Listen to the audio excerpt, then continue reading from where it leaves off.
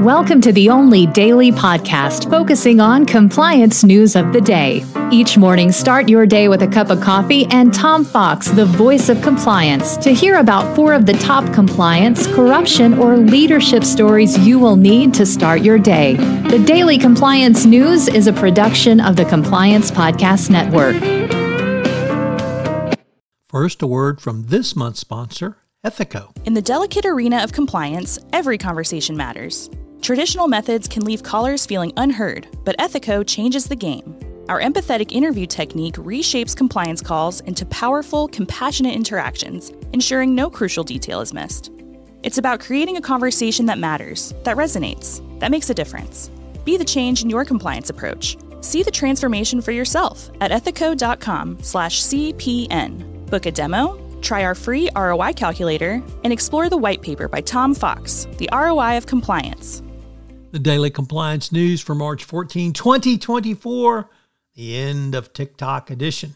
And we begin with that story from the New York Times as the House of Representatives has passed a bill to force Tik-Tok sale from Chinese owner or to ban the app. Why? Because the Chinese are getting personal and private information on U.S. citizens.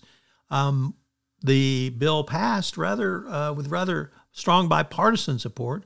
Over 360 voted for the new legislation. Of course, now it's to go to the Senate, so who knows where or what the Senate may do, but President Biden says he will sign the bill. Former President Trump has come out against the bill. So if you're using TikTok, you might want to think about an alternative platform.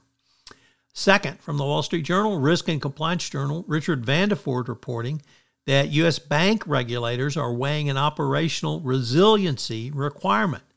They're exploring new requirements to make sure large banks can weather disruptions to their operations, citing the rise of such challenges such as ransomware attacks on bank footprints as they expand worldwide.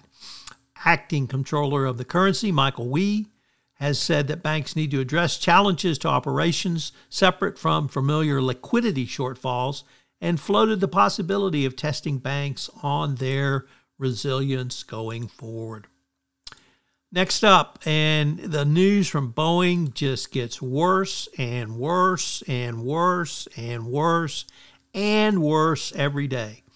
Axios reported that Boeing overrode security footage of repair work on the door plug of an Alaskan Airlines plane that failed during a flight. Why does this matter? Well, the National Transportation Safety Board said in a letter to the Senate Committee on Commerce, Science, and Transportation that the missing footage is hampering its investigation into the accident. The agency said to date, we don't know who performed the work to open, reinstall, and close the door plug.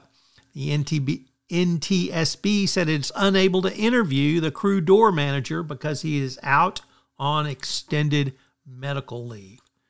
And our final story comes to us from Reuters, which says the Department of Treasury is trying to get South Africa to up its game in the fight against bribery and corruption. The Department of Treasury sent its number 2 official to South Africa to make this plea. And South Africa certainly needs to step up its game, given the continuing fallout from the Gupta brothers and their takeover of the South African government and state-owned enterprises. So will South Africa up its anti-corruption game? We'll see. As I mentioned at the start of this podcast, this month's sponsor for the entire Compliance Podcast Network is Ethico.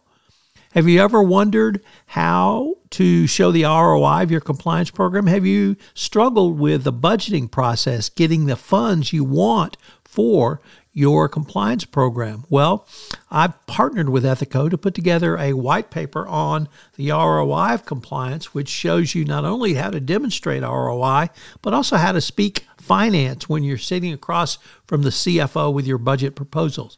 Check out the website and get the white paper.